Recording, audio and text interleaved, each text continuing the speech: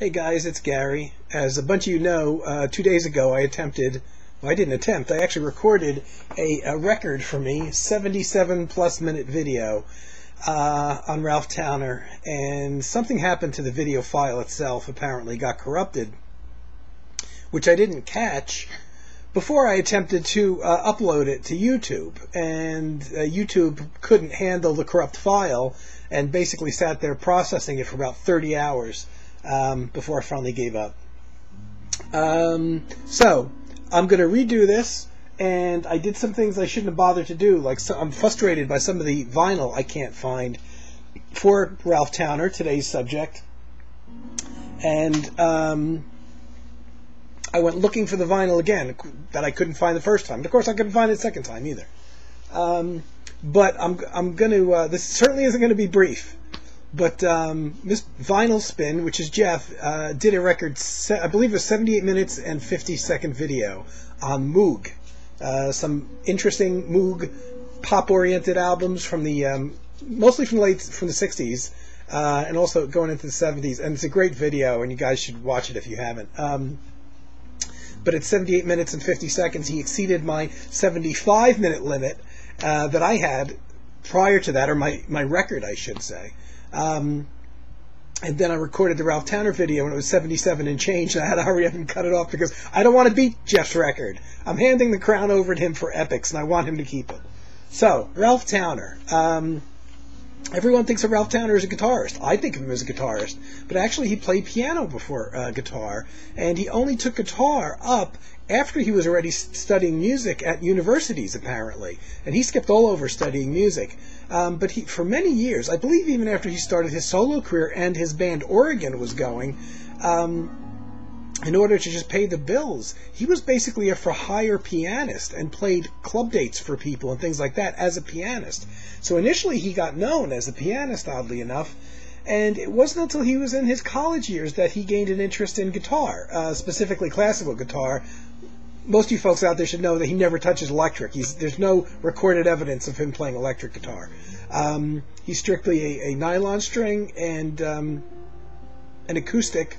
Pretty much 12-string. I'm trying to think. I don't think I've ever heard him play a 6-string acoustic. He plays a 12-string acoustic. And he plays keyboards, and he plays cornet on occasion, and he plays French horn on occasion. Am I missing something? I know he's played percussion, a little bit of hand percussion too. I can't exceed Jeff's record, so I'm not going to rush through this stuff, but I'm not going to delay any further. Ralph's solo career actually started with, I'm pretty sure this is his first ECM album, something called, and this is one of the vinyls that I couldn't find, recorded in November 72 for ECM Records, called Trios and Solos, credited to Ralph Towner with Glenn Moore. Now, Glenn Moore is also a member of Oregon, who were under contract. I think it was to Vanguard Records at the time, but they had another contract at the time for Oregon. And I'm guessing Manfred Eicher was a fan of Oregon, maybe a little bit more specifically Ralph Towner, but Oregon as well. And my thought is he probably wanted to sign Oregon at the time, but couldn't because of their contract. And by the way, their contract forbid the 4 members of Oregon from appearing anywhere together on any track on an album anywhere, all 4 members. So how they got around it was this came out as a Ralph Towner with Glenn Moore album. Strange because Glenn Moore actually has a fairly long bass solo on this album, or a couple tracks just to himself, a solo bass. And Ralph has some solo tracks.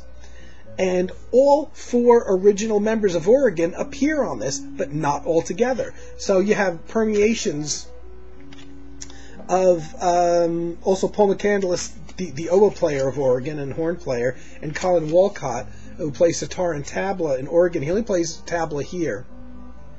They do these things where there's 3 of them together on tracks, but not the 4th member, just to avoid that whole legal thing.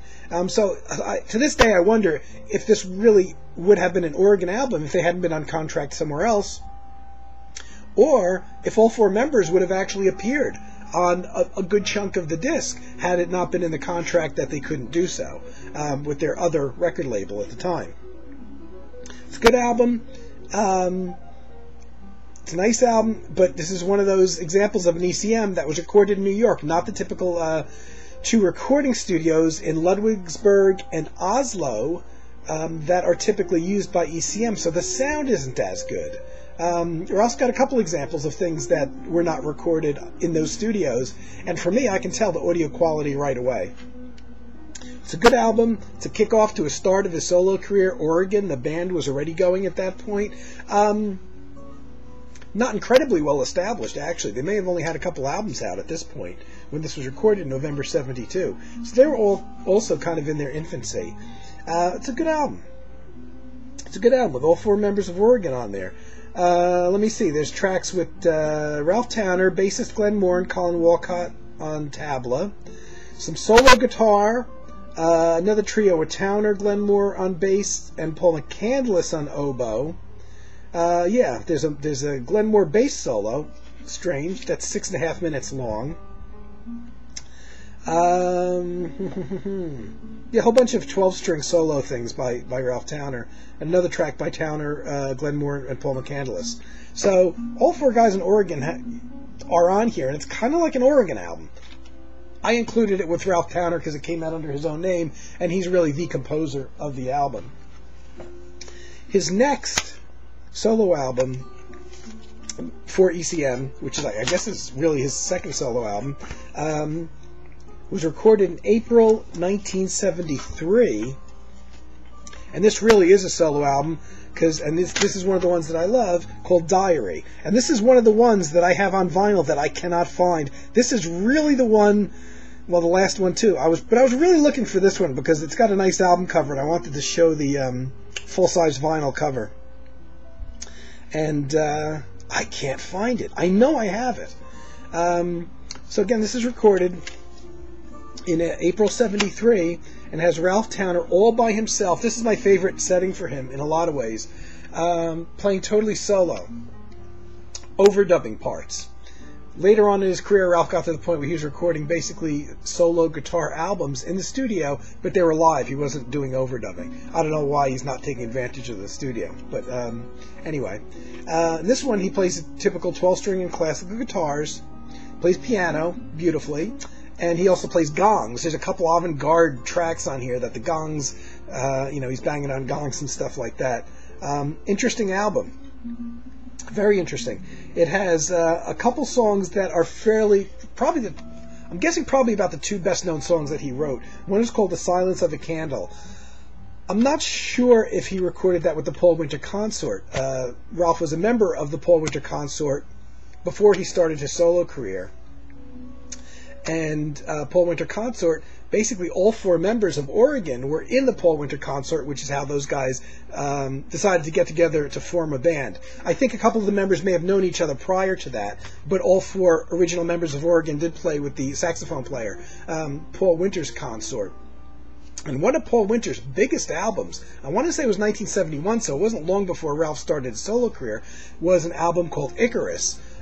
Which I read that was one of those albums that even at the time in the early 70s, even people that weren't necessarily into jazz potentially had that album in their collection because it was very well thought of. Not a typical jazz. The Paul Winter Consort was very much like Oregon. It's very much like a chamber jazz group. Paul Winter's still out there doing it, still playing after all these years. And I saw him live, I want to say 5 or 6 years ago, in a wonderful setting. Got to talk to him briefly afterwards. But that's where all these guys apparently hooked up and at least formed Oregon, even if a couple of them didn't know each other prior.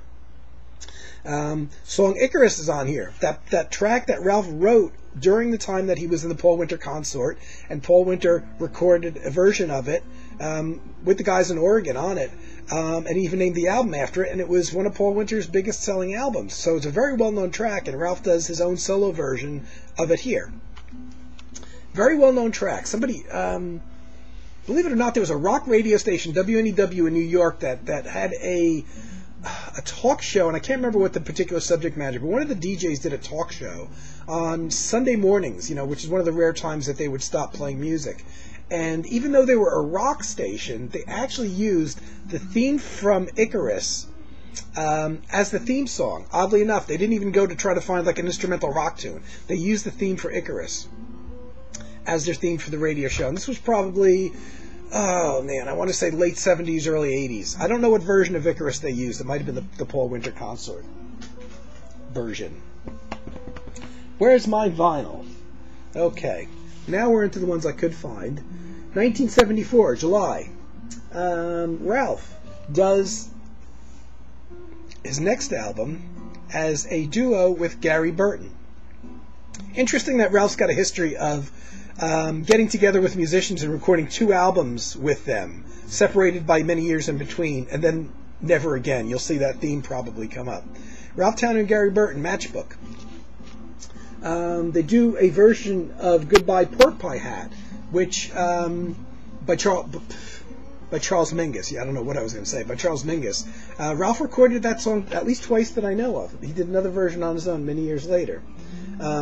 Apart from that, there's a Comden and Green track, the songwriters that wrote kind of a lot of jazz standards, called Some Other Time. Apart from that, most of the tunes are written by Ralph Towner. I believe, actually, looking at it now, it looks like all of the tunes, the remaining tunes, are written by Ralph Towner, with the exception of a 1-minute track called Brotherhood, which is written by Gary Burton, which I think Gary Burton also recorded on Hotel Hello, the duet album with Steve Swallow, if I'm not mistaken, because I know Gary Burton's recorded that tune before. But this was July 1974. This was one of the ones that was recorded in ECM Studios in Ludwigsburg, and I'm a little disappointed by the sound in it. The problem with a grouping of this, there's no rhythm section, there's no bass, there's no drums.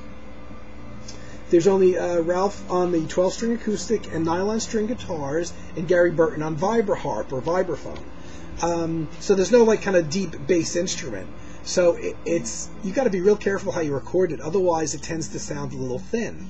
And I know that's happened to some of Ralph's albums and even some of Gary Burton's albums that were not recorded by the typical ECM engineers for various reasons. I think Gary Burton was a teacher in Berkeley, and I think for many years, I think he's still there actually, or is about to retire, but he's there for many years. And it seems like a lot of the albums that he recorded for ECM were recorded around the Boston or New York area, probably because Gary didn't have the time to leave the country to go record the album, so they did it at studios closer to Berkeley in Boston, where he was teaching, and he was, I believe, a dean at one point. This time they got to Ludwigsburg, though, to record Matchbook, and there's very young guys. The recording quality isn't great. ECM's known for its incredible recording quality. Now, if I played this for anybody else, and you heard some record from '74, and you knew how recording techniques were in '74, you wouldn't think it sounds bad, because it doesn't sound bad. You get spoiled by the quality of the ECM recordings. And this one, it's not, there's obviously there's no bass player, or real bottom end. But ECM is usually real good at capturing, say, the low end of the guitar, the low end of the vibraphone, and kind of making up for that. And here, it's a little thin sounding, but it really isn't. That's the worst thing I could say about it. I still recommend it because it's a good album. It's a nice combination. Good. It doesn't have a late night mood to it, but it's one of those things that you can listen to late at night because it never gets raucous. There's no drums, there's no bass, there's no screeching saxophones or anything, and it pretty much stays in the same zone where it starts out. A song on here called Drifting Petals, which Ralph recorded several times, also an original of his, which he records, and I like the fact that he redoes a lot of his material, and he does them in different permeations of bands. So sometimes he'll record something as a guitar solo, or a solo piece on an album, maybe where he does some overdubbing on it, then he plays it with a trio or a quartet or something like that, with completely different instrumentation. So it gives you a nice flavor, and then you see how the track sounds different depending on the who's playing with him, the makeup of the band, and the instrumentation. This is a good one. I'm going to listen to this as soon as I'm done here. And one of 2 albums that he made with Gary Burton. Oh, by the way, Matchbook. I knew there was something I needed to. That type of matchbook, the old-fashioned paper type of matchbook. Ralph actually takes a regular matchbook like that, and threads it between the strings of his nylon string guitar.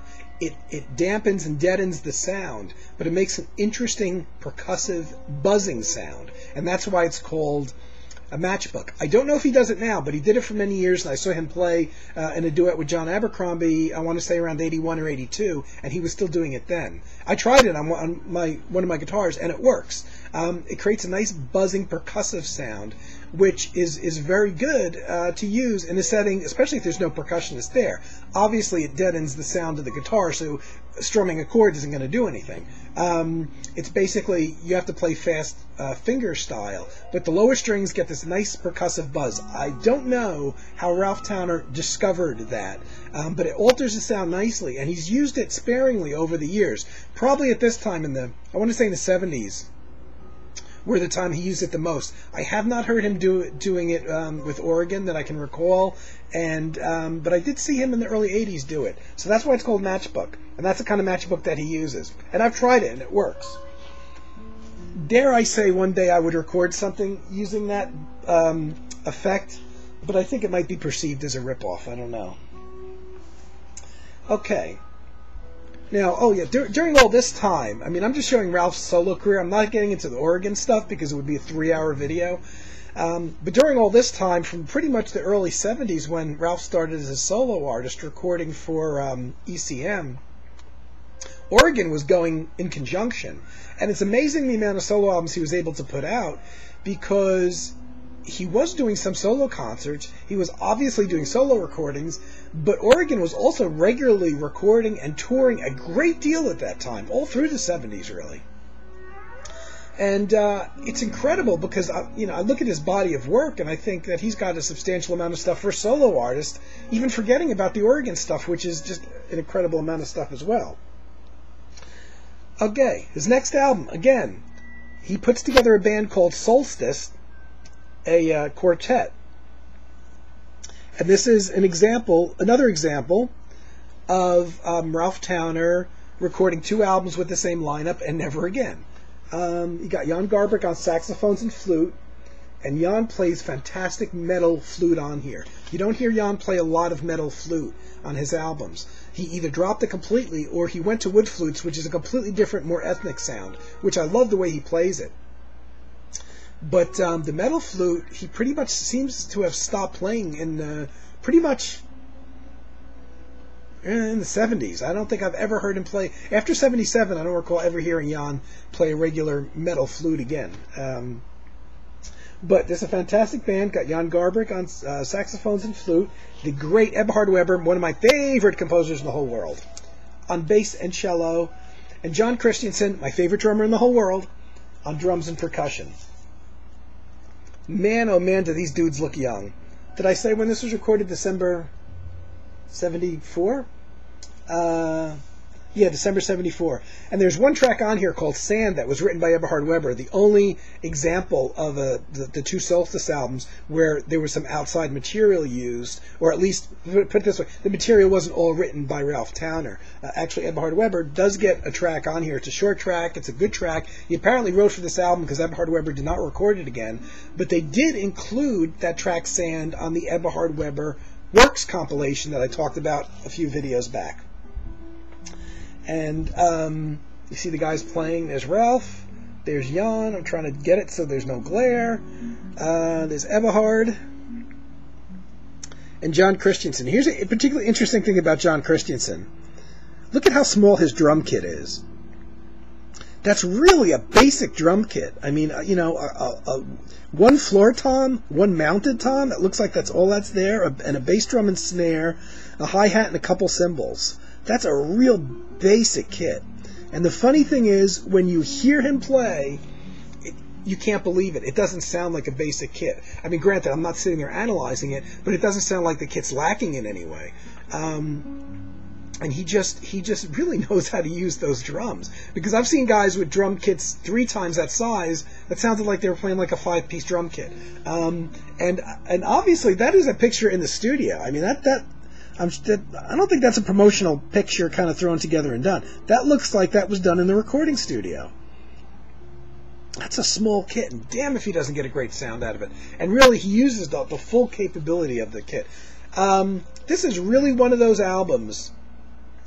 Yes, my shrink wrap is torn. This is one of those albums that's very easy to get into because the stuff on here is very pretty and the recording quality is very bright. Really emphasizing the steel string acoustic guitars. There's quite a bit more flute on here than typically you would hear with Jan Garbarek, so that's something that's high up, very pretty sounding. The sound mix is very bright. Even the drums are bright on here. They're very crisp. And there is basically an 11-minute track on here, but most of the tracks, there's a number of other tracks, and there's a lot of short tracks too. So there's a lot of bite-sized morsels on here. And this is one of those albums that's very, very, very easy for people to get into. I think this is one of his best sellers too, if I'm not mistaken. It sold great. It sounds great. My preference is toward a little more. There's quite a few short tracks that I wish would go on longer. But this is one of his big ones. This is one of his things that a lot of people who may not have an extensive Ralph Towner collection, or necessarily maybe are not into his style so much, or the extreme chamber jazzness, if that's a word, of his music, would probably have this album and like this album. I'm taking my chances playing music in the background, mind you, and I don't know how loud or quiet it is. Next up, this is one of my personal favorites. Again, here's another thing that Ralph Towner forms, and he records 2 albums with, spread years apart, and then never again. A duet with John Abercrombie. Just like the Solstice Band, recorded 2 albums. Just like with Gary Burton, recorded 2 albums. With one exception. Gary Burton put out an album called Six Pack in the 90s, and it was a collection of Gary doing tracks with various guitarists. And Ralph Towner does appear on 2 tracks, just as a duet with Gary Burton on that Six Pack album. And they're very much in the vein of the 2 albums he recorded, but it was only 2 tracks off that album. Very good, though. So right now we're up to May 76. And an unlikely duo forms with Ralph Towner and John Abercrombie. John Abercrombie. This is probably my second favorite Ralph Towner album and my second favorite John Abercrombie album, because it's really an equal thing, so it doesn't belong to one and not the other guy. But this is all lovely. There's not a duff track on here. There's a couple of little experimental things. The sound is great. The way it's recorded is fine. And you think 2 guitars could get a little boring, but the fact is Ralph Towner does play piano on a couple tracks and just gives it enough additional color to make the variation in tones interesting enough to make you sit and listen to the whole 41-minute album. It's a short album. It's only 41 minutes. I highly recommend this to anybody that likes guitar music, though. And the weird thing is, there's not a single instance on here in 41 minutes, and I think 9 seconds, where they strum the guitars like you would expect Gypsy Kings or something. You expect when 2 guitarists get together, some guy's going to strum a guitar, and the other guy's going to solo, whatever. There's no guitar strumming on here, so it's really fantastic how these guys play and what they do without getting into that. Ralph Towner does a lot of finger picking things where he's picking out the individual notes of a chord. Very interesting. So you got Ralph Towner on 12-string and classical guitars as usual, also piano. Piano adds a nice little touch on the, I think, 2 tracks that it's on. And John Abercrombie plays electric guitar, processes it. So that's another thing, another place where the different colors come in here is John changes his guitar sound a little bit on different tracks. So he gets a little bit more colors and variation from track to track from that. John also plays 6-string acoustic guitar. However, this is one album where you can always tell, no matter where you are, what track you're on, you can always tell which guitarist is doing what. Because Ralph doesn't play any electric guitars. And even though John plays a 6-string acoustic on here, the only instance when John is playing 6-string acoustic, Ralph is playing the nylon string classical. Very different sound. So you can always tell who's playing what. That pretty much doesn't happen in other guitar combinations, because usually there's the same instrument, 2 guitars, 2 electric guitars, 2 acoustic guitars, whatever. Sometimes it's very hard to tell who's playing what. Not on this one. because plus, if you know their styles, it helps maybe. But if you know the difference between a sound in a nylon string guitar and a steel string guitar, you can always tell who's playing what. Obviously, all the electric sounds are coming from Abercrombie. This is a great album, just a great album. Oh, I can't say enough about this one. The very first track, Fable, 8 minutes and 40 seconds. It just sets up the whole thing. Now, a lot of people, when they recorded their follow-up album 5 years later after this, said that they prefer the 5 years later album. I don't. By far, this is much more lyrical, I think. This is one of those albums that I've probably listened to thousands of times, and for some reason I don't get tired of it. And I can't say that about some albums. Some of my favorite albums in the world, I love. I couldn't rate them any higher, and yet I get a little burned out listening to them. This one doesn't happen. I mean, sometimes, yeah, I'll stay away for 6 months or a year maybe, but then again, I bought this in my original vinyl copy. I bought in I want to say probably 77 or 78, probably 78, and I bought the CD when it came out. So I haven't stopped listening to this, and I never will. So now, on to February 77, the second get-together and last of Ralph's Solstice Quartet with Jan Garbarek, saxophones and flutes. And incidentally, the last time that I'm aware of, 1977, where Jan Garbarek played the metal flute. This was he wasn't doing it on his solo albums, I don't think, at this point even. And he turned to wood flutes a short time after. Once again, Ebhard Weber on bass and John Christensen on drums. So it's the exact same permeation of the group. Man, does Ralph Towner look young there. He looks like a school kid. Recorded February 77. This one is much darker than the first album. The first album is pretty and easy to get into. This is like the flip of the coin. This is like, okay, the first album was our pretty bright stuff. This is darker, but it's excellent. And you know, it's a heavier listen. You have to really pay attention and kind of be in the mood for it. But in a lot of ways, I actually prefer this album. It only has 5 tracks, so all of the tracks are much longer. The shortest track on here is 5 minutes and 10 seconds, but all the tracks after that are 8, 9, and 10 minutes. And it's the darker side of the recording quality is great, is fine. It's just not as bright as the earlier Solstice album from '74. There's probably, maybe a bit more of nylon string on here. Ralph is playing, again, 12-string and classical guitars, piano, but he pulls out his French horn here, which he doesn't do a whole lot. Every once in a while on an early Oregon album, you'll hear him play French horn. So, and it's weird because there'll be several years between him, having done any French horn stuff, and you think maybe he's just dropped the instrument totally. And all of a sudden, a few years later, there'll be this little snippet of him playing French horn on, like, a single track on one of his albums. So I don't know if that's something you have to keep up practicing. And if he does, he's practicing and using it very little. I love his French horn playing. Very minimal. But there's something about he knows where to place it and what to play on it. Because in the few instances that I have with him playing French horn, that includes with Oregon, for some reason, it's always the thing I hone in on.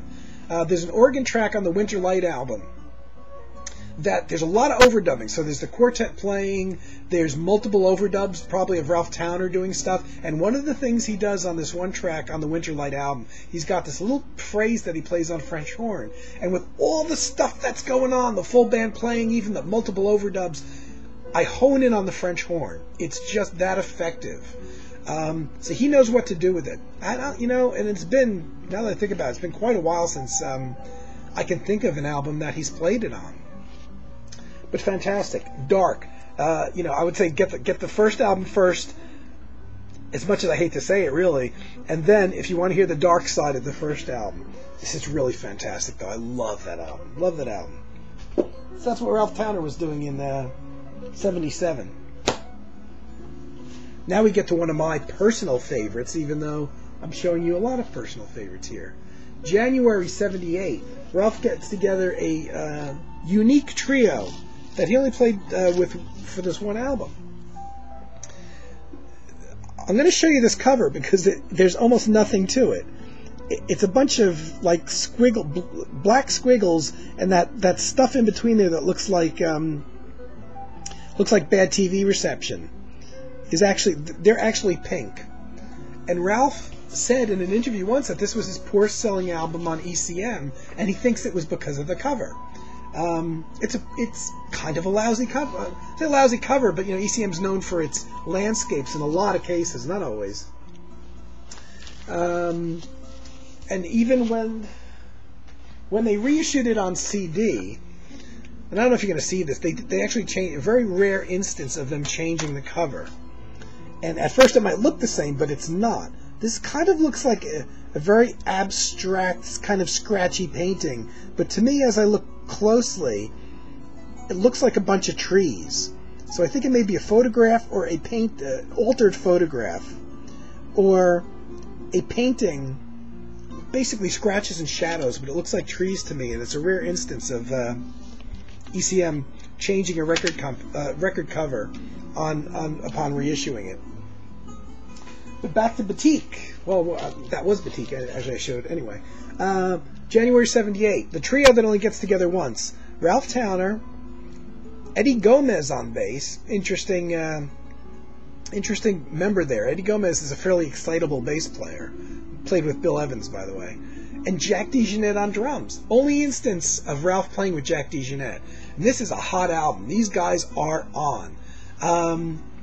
It's just a trio. Bass, drums, and Ralph on guitars and piano. No sundry instruments, no French horn or anything like that. This is an intense album, and I don't know if it was Jack DeJohnette really pushing Ralph, because there's a lot of tension and excitement, and there's quite a few long tracks. There's the title track, Batik, is 16 minutes, and they play. Man, they're just full steam ahead playing. It's weird because you don't get to hear Jack DeJohnette play very often with somebody who's a leader on guitar, but especially non-electric guitars. I can't think of another instance really where he plays. DeJohnette has used some guitars at times, and sometimes they'll play an acoustic guitar, but not a full-on album full of it. So here you just got the classical and nylon string guitar, and that's the lead instrument. And Jack is just pushing, and Eddie Gomez, very excitable bass player. Man, these guys are intense. You have to be able to listen to a 16-minute track. Another track is 9 minutes and 20 seconds, 8:18. So there's a lot of longer tracks on here. There's only 5 tracks on the album. But fantastic. Oh man, this is killer for a player. And I am under the impression, if you know who Bill Bruford, the drummer, is, I think he heard this album.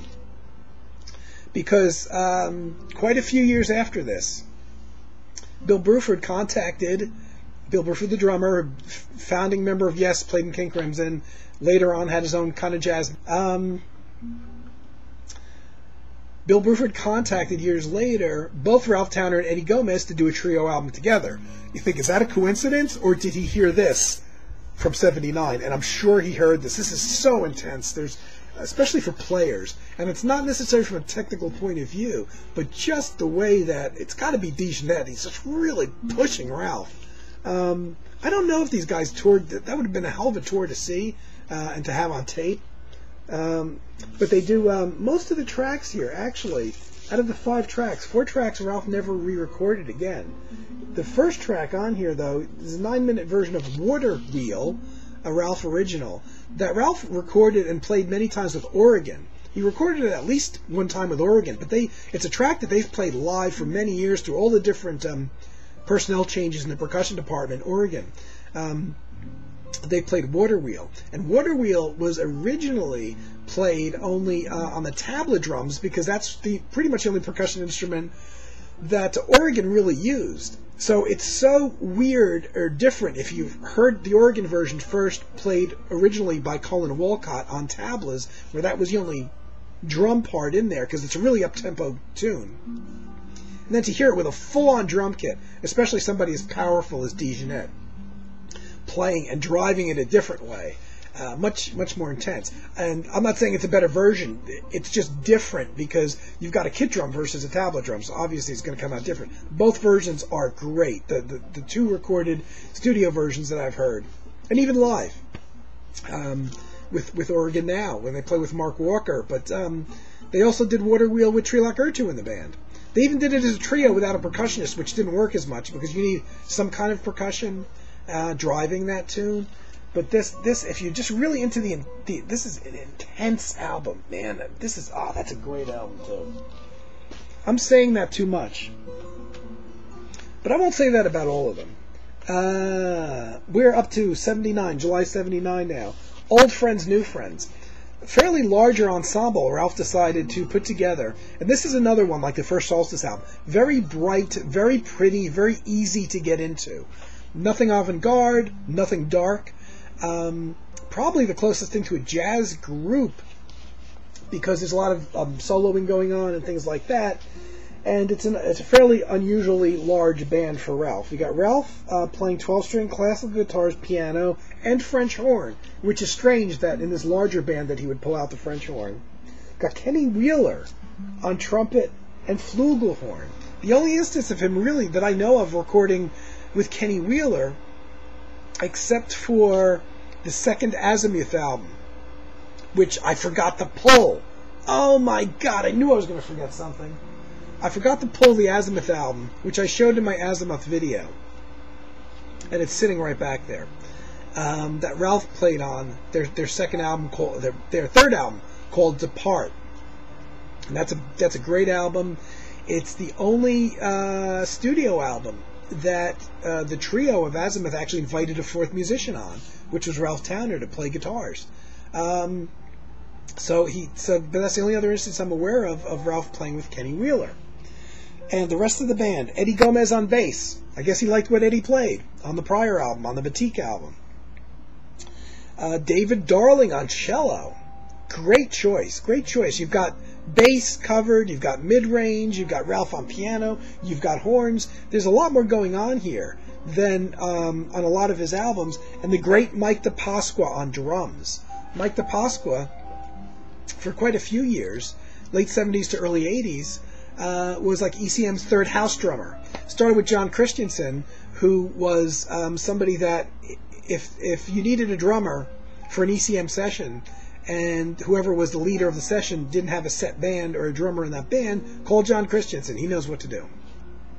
Later on, when John got busy or too busy to do all of the sessions, Jack DeSchnett essentially became the second house drummer. And Jack DeSchnett is all over the releases from the 70s as a drummer, not in his own bands, playing in other people's bands.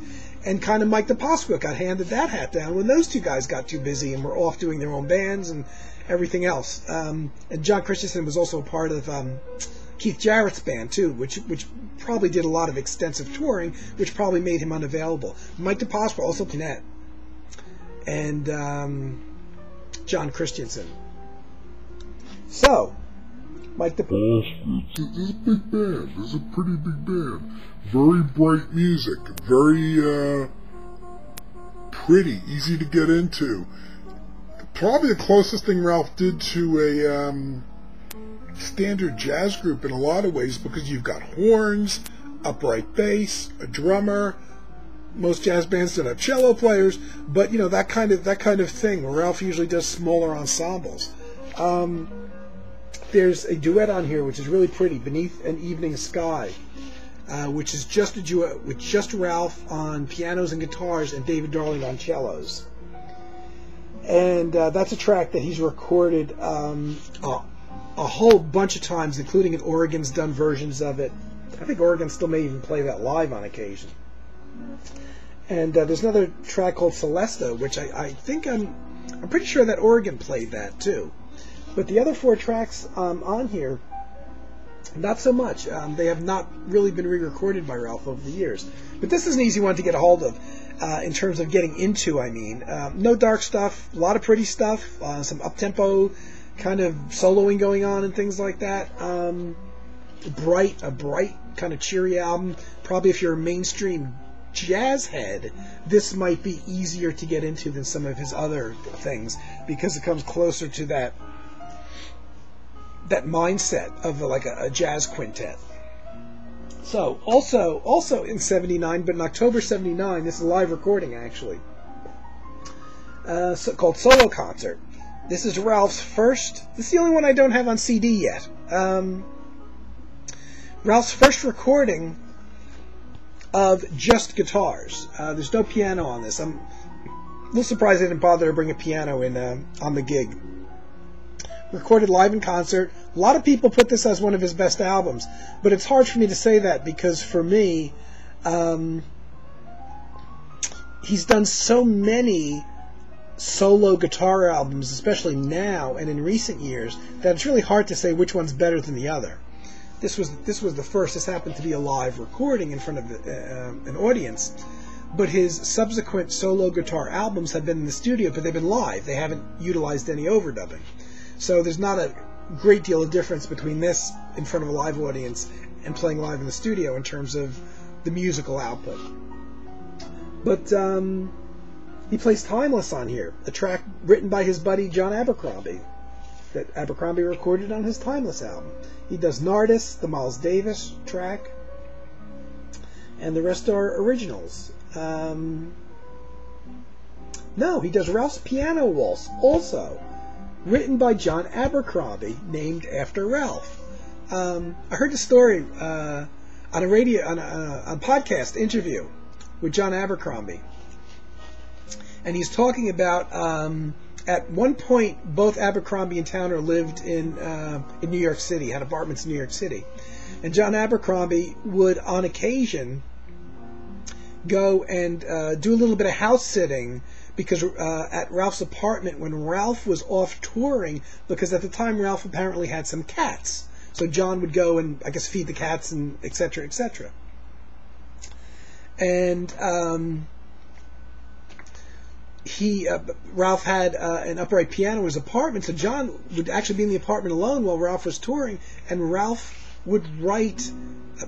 John Abercrombie would write some of the music using Ralph Towner's piano. So apparently John plays a little bit of piano.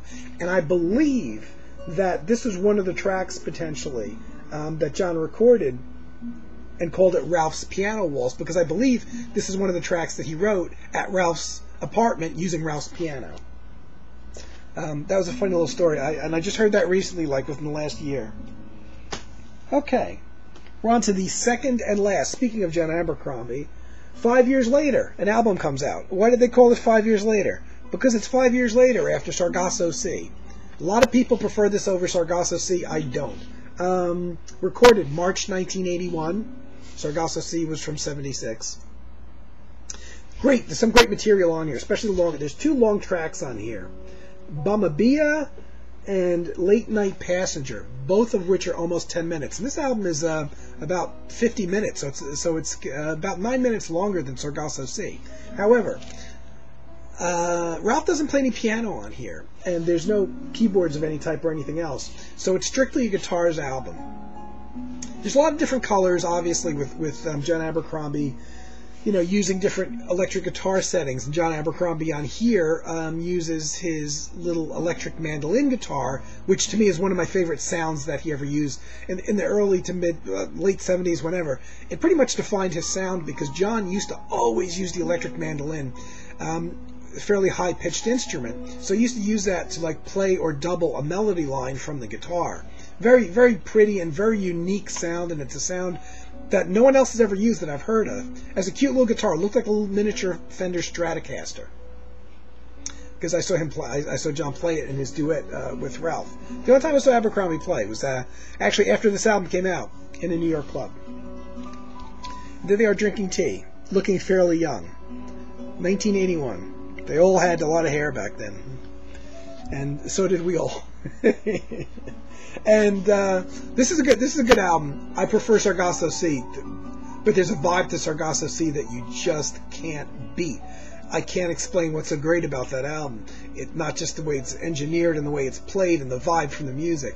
This has a great vibe too, and a lot of people really claimed that they prefer this album and bitched and moaned because this did not get re-released on CD until about the last year.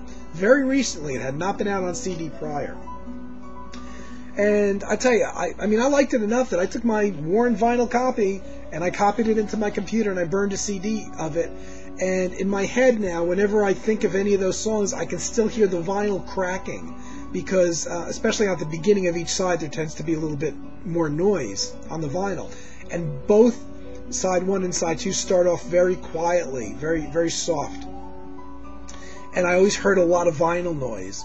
And whenever I hear these tracks now, I can hear the little crack and pop of the vinyl as it plays, even when I play the CD of it.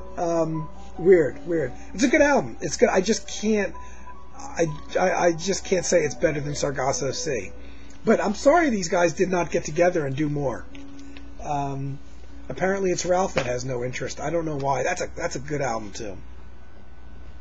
Good album. On to December 82.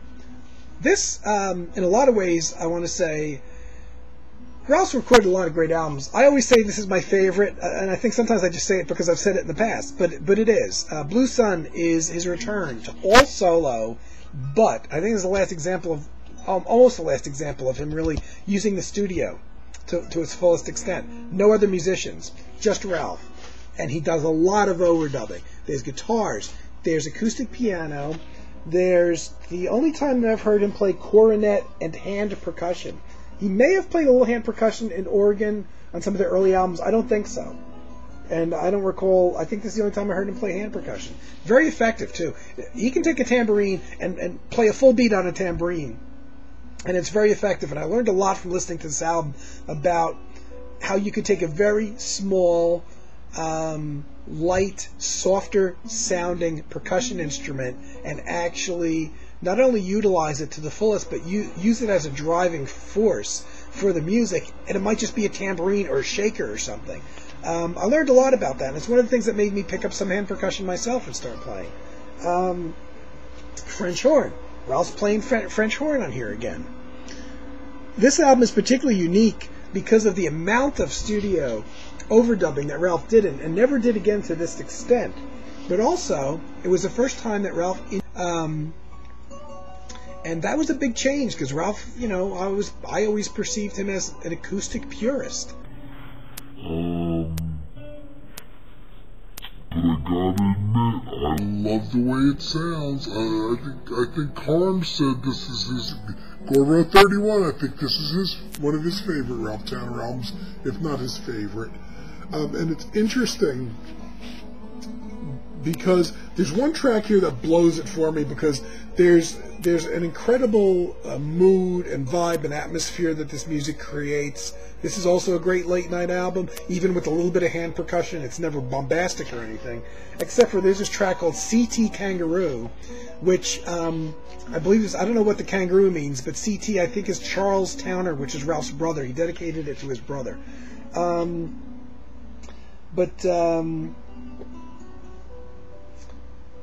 That track, I always program it first and play it first because it's an up-tempo track. It sounds like Joe Zawinul, oddly enough, on synthesizers. It's a poppy, up-tempo, like almost commercial-sounding track. The most commercial thing I've ever heard him do. Very repetitive, though, and that's the fault in it. It's just the same thing over and over and over again. And when I first heard it, it made me sit up and said, that's really weird for Ralph Towner to be doing that. Yeah, it sounds more like something you'd hear in a Weather Report album, and not even really a good track from a Weather Report album. And that track still blows me away to this day, and it breaks up the mood. And I would deduct half a star for that track alone. Sorry, Ralph. But I never skip tracks when I listen to an album, so I program it first and I get it over with, and it doesn't break up the vibe of the rest of the album, because the vibe, there's some quiet moments, some real pretty moments. Blue Sun, the title track, and I don't know why, when I first heard it, it struck me as a very Brian Eno-ish track. There's something about the chord changes and the melody, and Ralph is not one to write simple chord changes and melodies. That sounds like a very pretty Brian Eno track. I remember thinking that. I don't know if I hear it as much now as I used to, but if you picture some of the calmer Brian Eno instrumentals from, even from Apollo, from I forget the name of the album now. But he had an album that had some vocal tracks and some instrumental tracks on there just before getting fully into the instrumental thing. God, I can't remember the name of it. It's one of his most highly thought of albums. But there's some pretty instrumentals on there, including a track called Zawinul on there, on the Brian Eno album. One Green Earth, is that the name? I can't think of the name of it now. And I'm going to kick myself. And there's something about the track on here, Blue Sun, that reminds me of something that Brian Eno would write. Not the track itself, as the way the melody and the chord changes work.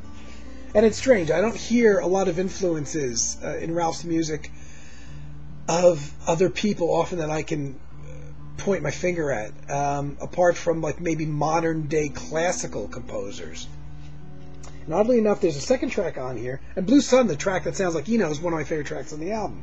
One of my other favorite tracks on the album is something called The Prince and the Sage. And again, oddly enough, it sounds like a Steve Hackett track. Not Steve Hackett playing electric guitar, but Steve Hackett playing nylon string guitar. And if you're familiar with Steve Hackett's Bay of Kings album, where that's pretty much a solo album with Steve, like Ralph Towner, just playing nylon string and steel string acoustic guitars, backed by his brother playing flute and keyboard synthesizers. And the keyboard synthesizers are pretty much kind of filling in like what a string section would be in a classical orchestra. That reminds me of The Prince and the Sage. The Prince and the Sage reminds me very much of Steve Hackett's Bay of Kings album, which is, by the way, my favorite Steve Hackett album. This is a fantastic album. This went out of print, at least in the U.S., and people are getting ridiculous sums for the copies of it.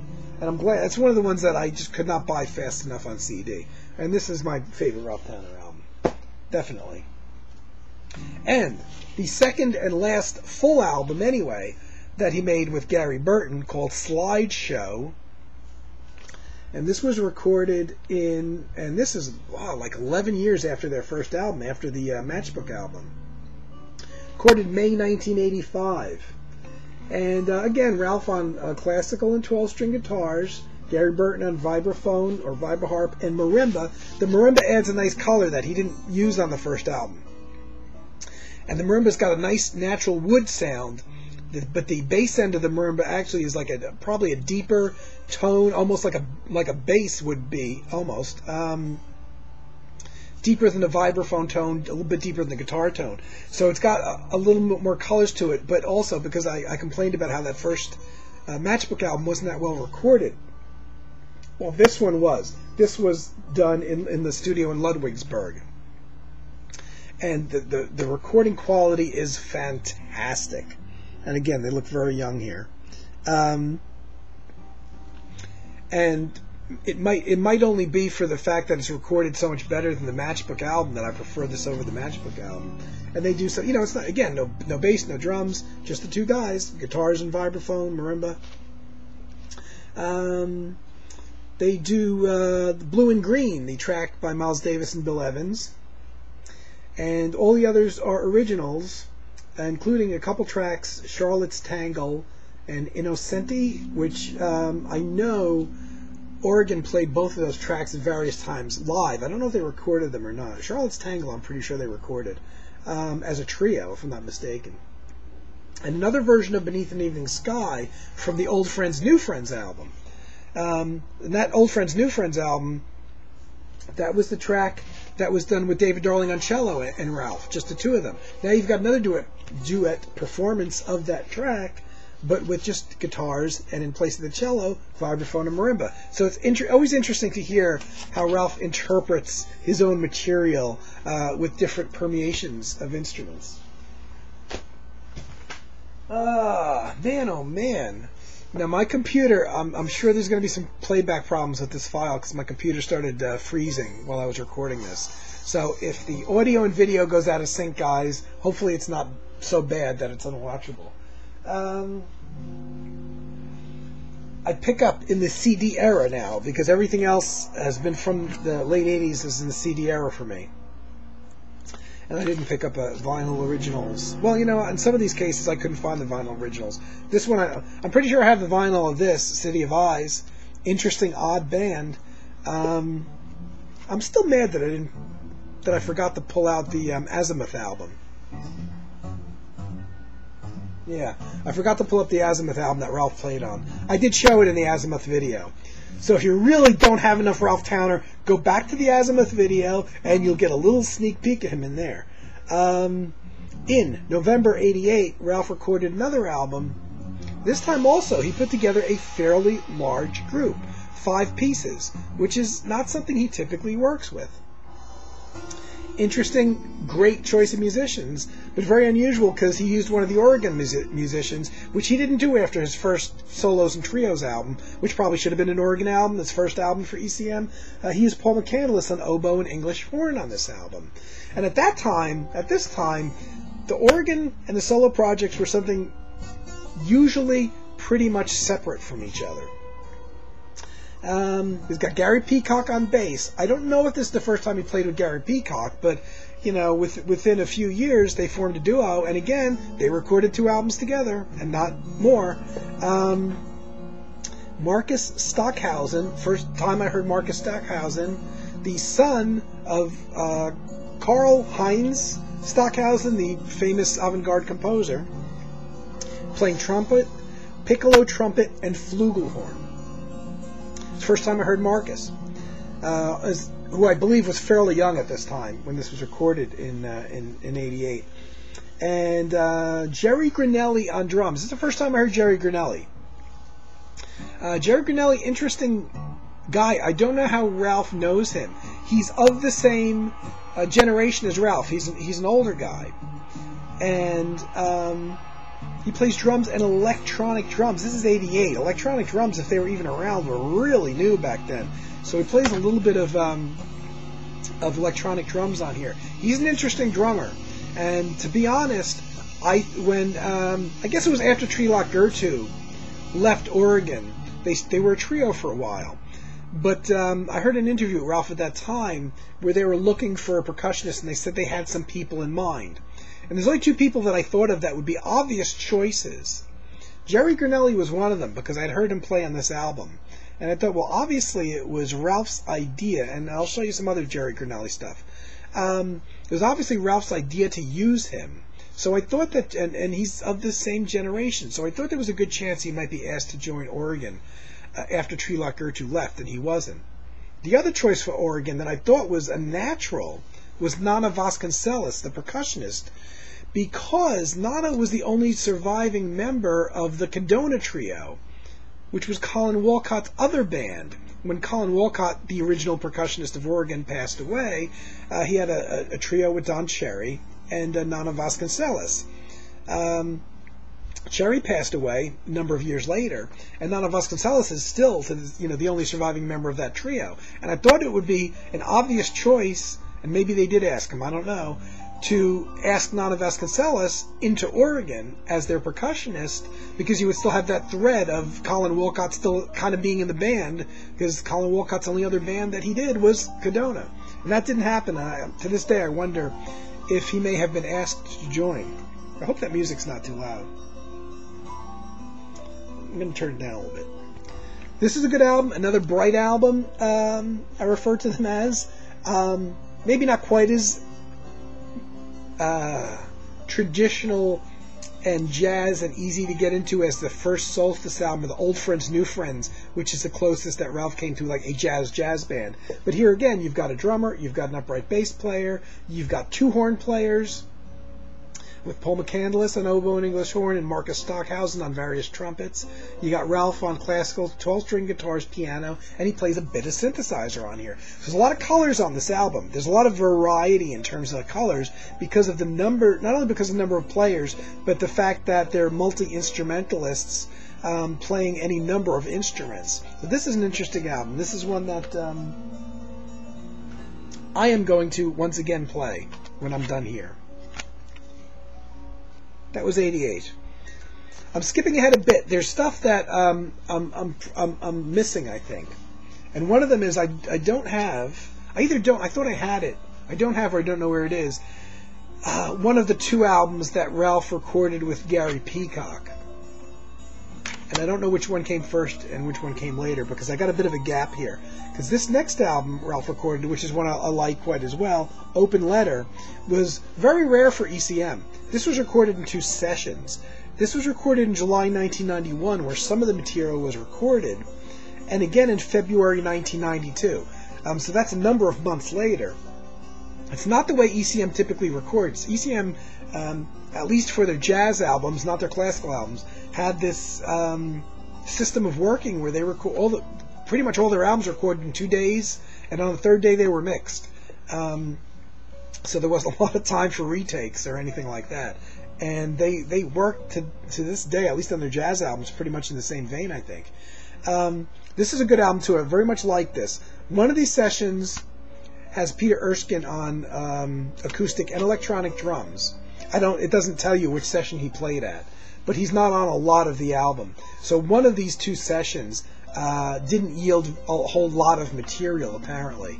And but Peter Erskine does get a co-writing credit on one track on here, short track. But for the most part, and I like his contributions on this album. For the most part, it's a solo album, though, with Ralph doing the classical and 12-string guitars and some synthesizer. But oddly enough, minimal synthesizer. You would think that on a solo album like this, since he had just pulled them out a few years prior, that he would use the synthesizer a bit more, especially in the solo context. And no piano. Oddly enough, no piano, no French horns or cornet or any of those funky other instruments. But this is a good album, too. This one I really like. I think I may be going particularly fast because I know how long the 77-minute video was. And I actually had more things that I pulled out for the second round that I forgot that I had. May 1993 is one of Ralph's 2 albums that he recorded with bassist Gary Peacock. This is a co-led session. Forget about the strip there. I always do that. Gary Peacock, Ralph Towner. This is called Oracle. Recorded in 93. And Gary Peacock on upright bass. And Ralph only playing classical and 12-string guitars. And I always wondered why on his albums that he, with Gary Peacock, why he didn't play any piano. He was using synthesizer in his arsenal at this time. He didn't use synthesizers. It's pretty much, now I think about it, I guess a live studio date, because Ralph does not.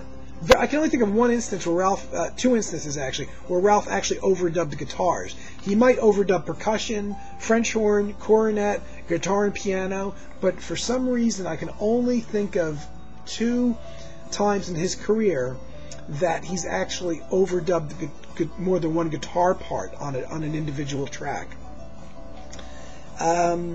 So this is weird, because like I said, Ralph had synthesizers in his arsenal. He played piano, French horn, and all that. He didn't pull out any of these for the duet. It strictly is a bass and guitar duet, and that therein lies the problem, because there's nothing wrong with the material. There's nothing wrong with the recording. It's just that it really gets samey sounding after a while. You're talking about like 50 some odd minutes of music, pretty low key stuff.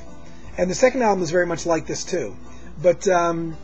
I don't know what I did with it or where I put it, and I'm not sure because I can only find this one that was recorded in May of 93. I'm not sure if this was the first one or the second one. I almost tempted to say it's the second one because there's a bit of a gap in his recordings here, but that doesn't mean much really. He could have just been busy with Oregon. So now we go on to May 95, and Ralph comes out with this very interesting album called Lost and Found. And now here's unusual, with an unusual cover image, because ECM is known for its landscape photos and very atmospheric photos. And this one just about fits the bill if you look at everything except the pig. I don't know how the pig figures into this. It's cute, but I mean, usually your typical ECM record cover would be everything you see there minus the pig. So I don't know if there's some kind of statement being made there or not. This, again, is an interesting album. Reminds me a little bit of Open Letter, in that Open Letter had a lot of solo material and had a few appearances by Pete Erskine And this was recorded May 95, if I didn't say that. This looks like a bass. If you read the back, he's got Mark Johnson on upright bass, John Christensen on drums. I was so excited to see John play again with Ralph because he hadn't played with him since 1977, the second Solstice album. Denny Goodhue on saxophones, really nice, kind of not very well known saxophone. He plays 3 different saxophones on here and bass clarinet. And Ralph, and this is an odd thing again, just on classical and 12-string guitars. Where's the keyboards? No keyboards. You'd think he would take advantage, use keyboards. And in his other large bands, in quartets and Solstice and Old Friends, New Friends, and all those albums, he was playing piano and even French horn at times and stuff like that. And I'm surprised he doesn't play any of those here. No French horn, no cornet, no piano, no synthesizers. But oddly enough, even though this looks like a quartet, it's really not a quartet recording. And I should have played this too. But what I'm hearing is permeations. John Christensen, from what I remember, I was kind of disappointed because I thought this was a band, like a quartet band, only plays on a couple tracks. So there's only drums on a couple tracks on here. And there's a lot of tracks on here. There's a lot of shorter tracks on here. There's 15 tracks. That's a lot of tracks for a jazz album, and certainly for a Ralph Towner album. And I was a little disappointed that John Christensen only plays drums on a couple tracks. So I think it's a listing of the musicians who play on here, but it's not really a quartet band. And I think there's tracks where Mark Johnson plays, and maybe it's just Mark Johnson and Ralph, and tracks where there's saxophone, and I think it might be also just a duet with Ralph. So it looks like a quartet if you look at the lineup in the back, but it's not. But there's even oddly enough, and he didn't do this since his first solo album, since the duos and trios thing, but he actually lets Mark Johnson do a solo bass track. He does do some. I put notes on here, and I should have just read them. There's duets with bass. There's duets with saxophone, and oddly enough, there's just a bass and saxophone duet that Ralph doesn't play on at all on his own album. Oddly enough. Well, as well as the solo bass track that Ralph obviously doesn't play on. There's 3 quartet tracks. Only 3. And they are not very long. And those 3 tracks are the only ones that John Christensen plays drums on. And, there's also a trio with Ralph and bass and sax. So not enough John Christensen for my taste, but it's a good album. It's a good album. And like I said, there's some solo tracks by Ralph on here as well. That's an interesting album. I like it. Now we get to the era that I'll say perturbs me a little bit, but Ralph suddenly, I don't know if it was suddenly or what drove his decision to do this, got into this vibe in the late 90s. And in March 96, and I'm missing some of his albums here, but in March 96, he recorded his first of many recent solo guitar albums, not counting the solo concert from '79. That was a live recording of a concert where Ralph just happened to just only play guitars. But again, that is just a solo guitar album. Comes out with this album called Anna, A-N-A, Ralph Towner, solo guitar, studio recording. And again, it's just as the title says, it's just Ralph alone in the studio with no additional musicians playing classical and 12-string guitars. And this is the beginning of something that pretty much continues almost to this day. Ralph got into this thing of, I don't know why, wanting to record solo albums with no overdubbing, just basically live in the studio recordings of just guitars. And when I saw Oregon, I want to say in the late 90s. I got to speak to Ralph briefly. I kind of blocked his way going to the bathroom until he answered my questions, to be honest with you. And I told him how much I love the Blue Sun album, which was from, from 82, December 82, I think. And I said, I'd love to hear him play again in that record again in that context. Go do a solo album. But go and use the synthesizers, use the keyboard, the piano, use the French horns, the percussion, all that stuff. And he said to me, right now I'm kind of in this solo guitar thing where I just really want to record solo guitar albums. And that was 20 years ago now. I want to say it's almost 20 years ago, and he's still in that mode. Again, a fine album, very well recorded, lots of new pieces on here. But this is where I wouldn't say he begins to lose me, because I still buy his albums, but because he's been in this recording, that recording mode of just doing solo guitar, live essentially in the studio recording his solo guitar, I'm beginning to have trouble telling one album from the other. And pretty much since then, Ralph's continued on in that vein, not exclusively. He's done, recently he did a trio album with two other guitarists, for instance. But in February 2000, he goes back into the studio for his next or subsequent solo album. Well, I don't know, I don't think I'm skipping any of his material here, but I could have. And he records an album called Anthem. Again, another nice album. But again, what is it? Classical and 12-string guitars, live in the studio, no other musicians, but no other instruments, no keyboards, no synthesizers, no horns, nothing. He does the second time he recorded Goodbye Pork Pie Hat. The first time is with the Gary Burton duet, the Matchbook album. So he does that, and he records every once in a while. He cherry picks a few standards to record here and there. But again, this came out in 2001.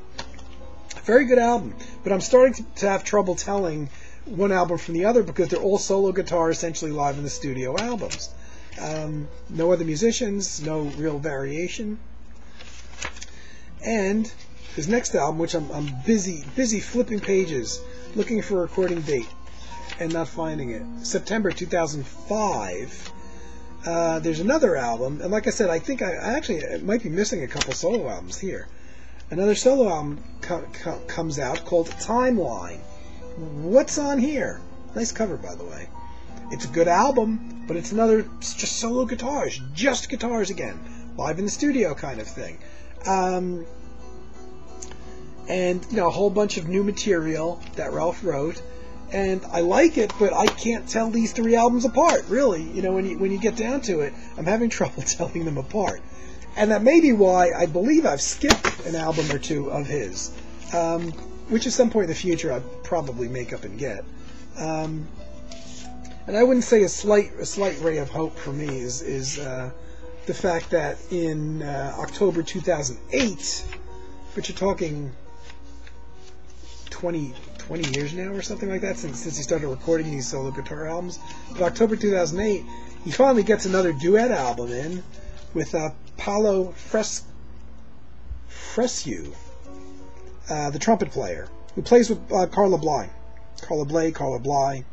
I heard somebody pronounce it Bly once. Paul Bly, Carla Bly, and I've pronounced it that way ever since, but I always said Bley before that.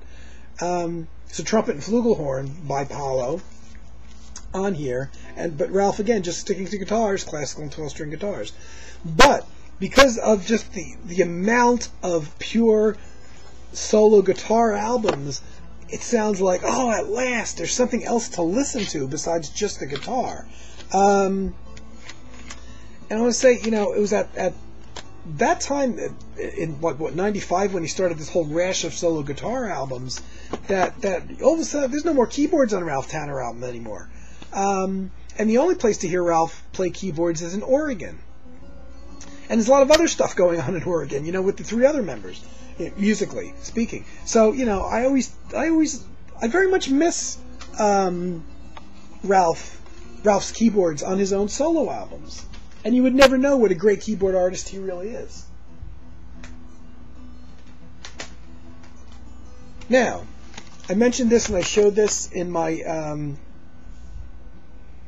ECM Works.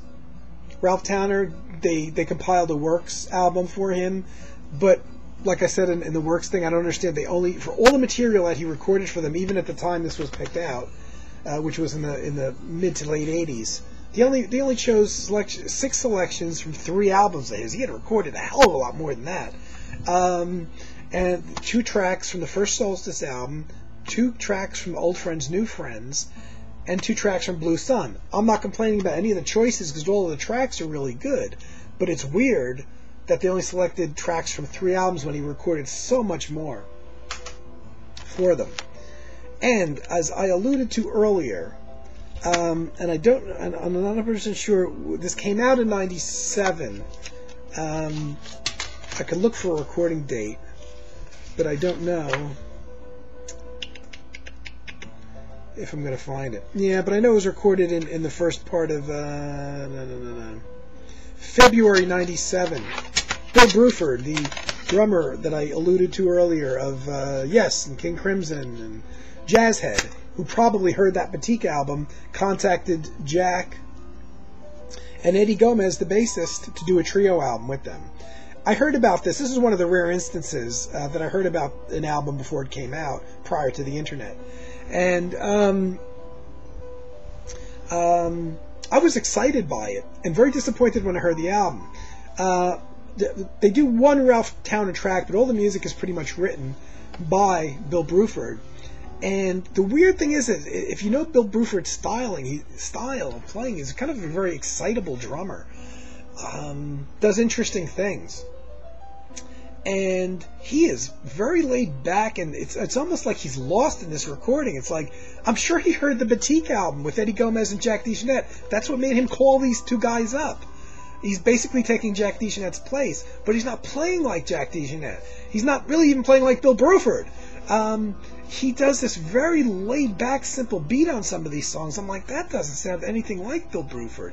And there's not the long improvisation that you would expect. Like Bill Bruford's a jazz head. He always has been.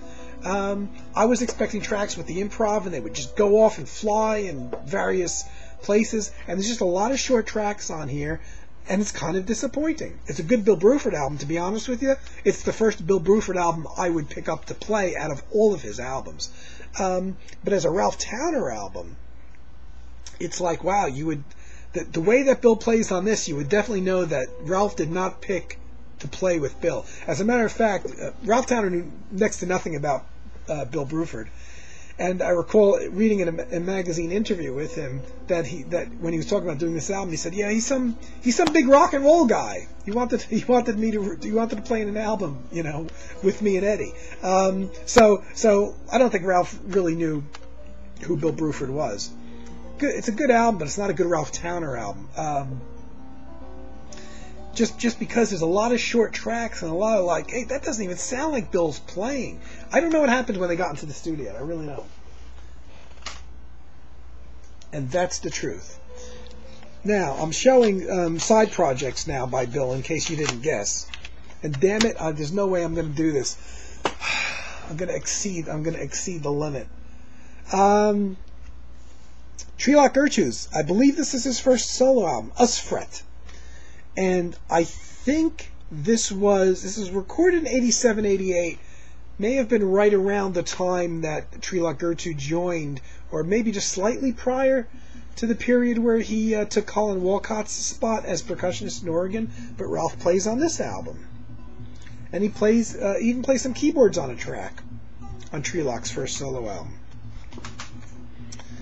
And I mentioned him earlier, Jerry Grinelli, that interesting percussionist that Ralph used only on one album that I thought could potentially be the drummer for Oregon, called on Ralph on a couple albums, at least a couple albums that I know of. This one called One Day at a Time. Look at the lineup. It's got Ralph Towner, Charlie Hayden on bass, Julian Priester. It's even got Robin Ford on electric guitar, and Denny Goodhue, who was a saxophone player on one of those later Ralph Towner albums. However, on this one, Ralph Towner actually only plays keyboards. Very strange. But, when is this from? Did I say the year? Do I know the year? No. Came out in 1990. Recorded in 1988, actually. Yeah, okay, so it was really the same time as the Trilok Gertu album. Another Jerry Grinelli album. Interesting. Jerry Grinelli also did, the drummer, once again, actually did a duet, a very, very, very interesting duet album with the Oregon bassist Glenn Moore. Just drums and the bass. A very interesting album. But here, on this album, also from 1988, he's got Ralph Towner on here, Charlie Hayden again. I think, you know what? this might have been one big long session that actually yielded 2 albums, now that I'm looking at it. Jerry Granelli on drums, Julian Priester again, Robin Ford on guitar, Denny Goodhue again, and this time the only difference is the vocalist Jay Clayton plays on here. But yeah, probably one big long session because Ralph is only credited with playing keyboards on this. Interesting.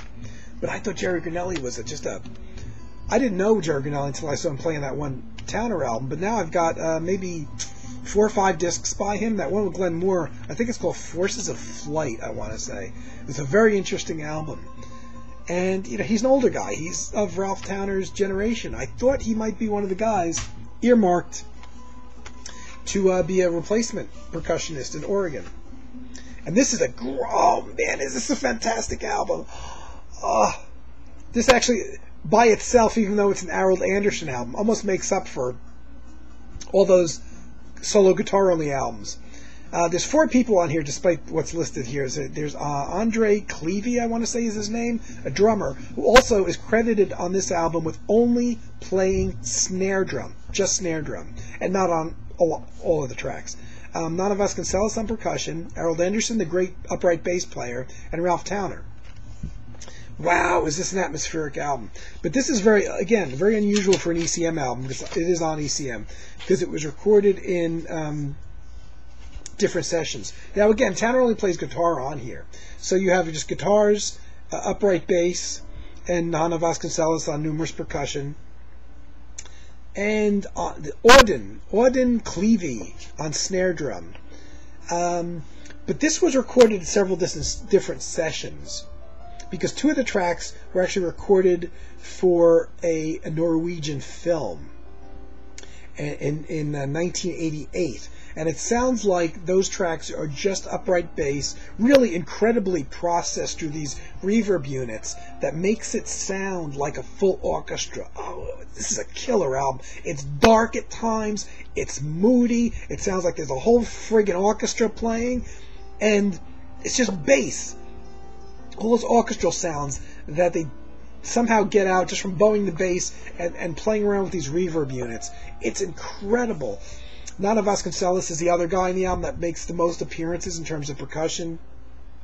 And there's 3 different sessions recorded here. So 2 of the tracks are with Nana Vasconcelos on percussion that were recorded for a movie soundtrack.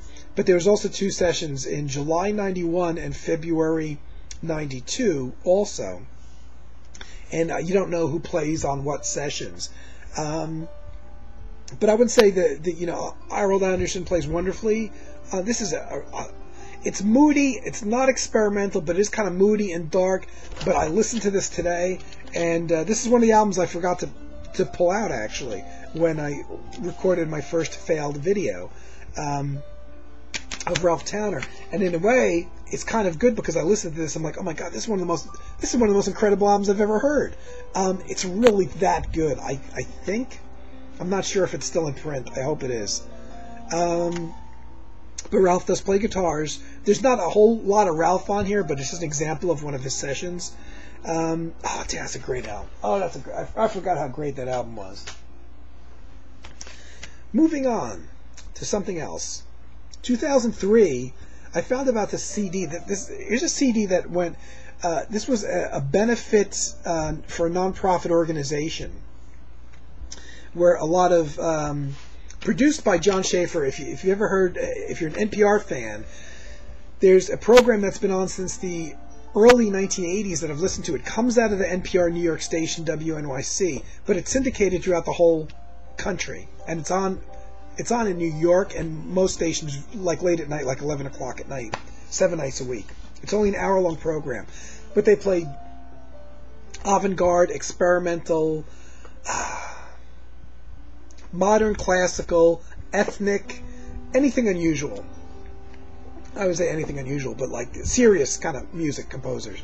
But they'll play Ralph Towner. Ralph Towner's been a guest on the show. They put together a benefit CD, a 2 CD set, and it's one of these things that they printed up the initial copies of, and however many they printed up, I don't know, 5,000 or whatever, that's apparently all they printed up in 2003, and they sold them. And I found out about it many years later. It was already out of print, but I was lucky to snag a copy.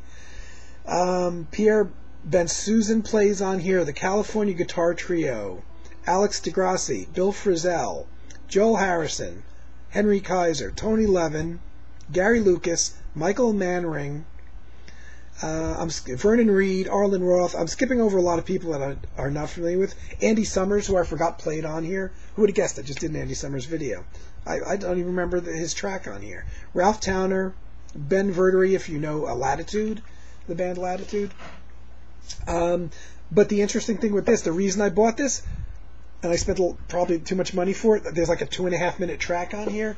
Ralph Towner, one of those rare instances, wrote a short little piece, and by the way, all the pieces are unique to this album. It's not just a bunch of tracks from their albums. These are all new tracks recorded just for this album. But the reason I bought it, Ralph Towner recorded and wrote a brand new track. It's essentially a duet, a little duet for two guitars, and is in a rare instance, he actually plays both guitar parts. Now, like I said, Ralph Towner generally does not overdub guitar parts in the studio, and he plays both guitar parts on here. A very pretty little minimal piece, but it's. I kind of wish he did more on the solo guitar albums. After hearing that, I wish he would have gone the route of recording multiple guitar overdubs. It just gives you a lot more colors and a lot more depth to work with. He doesn't do that on those guitar solo albums. They're all essentially live in the studio. And when you hear this little 2.5 minute track, just a little thing for two guitars, it's so beautiful. I wish he would record in that format more often. I completely forgot Andy Summers played on this, or else I would have pulled it out from my Andy Summers video.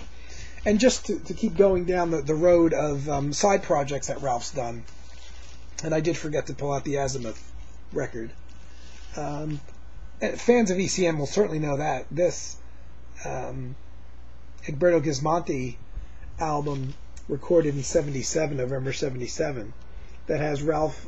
And it's strange that he would have not only, well, he has a lot of ECM artists on. He has Jan Garbarek on here. Maybe not so unusual because he was in a trio with Jan Garbarek. He has Oregon percussionist Colin Walcott on here. Nana Vasconcelos, the percussionist, on here, who played not only with Egberto, his big music partner of his for many years, but also with Colin Walcott. And it's got Ralph on here, Ralphie boy. Ralph playing on at least 2 tracks, playing guitar, which is strange because Egberto Gismonti himself is a non-electric playing guitarist who also, like Ralph, plays nylon string guitars and steel string guitars. So it's unusual that he would invite another guitarist who plays the same instruments on a disc with him. But Ralph actually plays on 2 tracks with him, and they're beautiful. This is an easy, pretty album to get into. And oddly enough, on one track, Ralph actually plays a bottle, like blowing into a bottle, kind of for a percussive effect, on this kind of neat track on here. So that's just another little side project that Ralph did. And the only other thing I have, of the things that I remembered to pull out, and I don't think I'm forgetting, I'm looking over the stack of crap on my bed. I went over my limit, whatever. I found this album. I can remember the store that I found this album in, actually. It was a Discomat store, which is an East Coast chain that's not around anymore.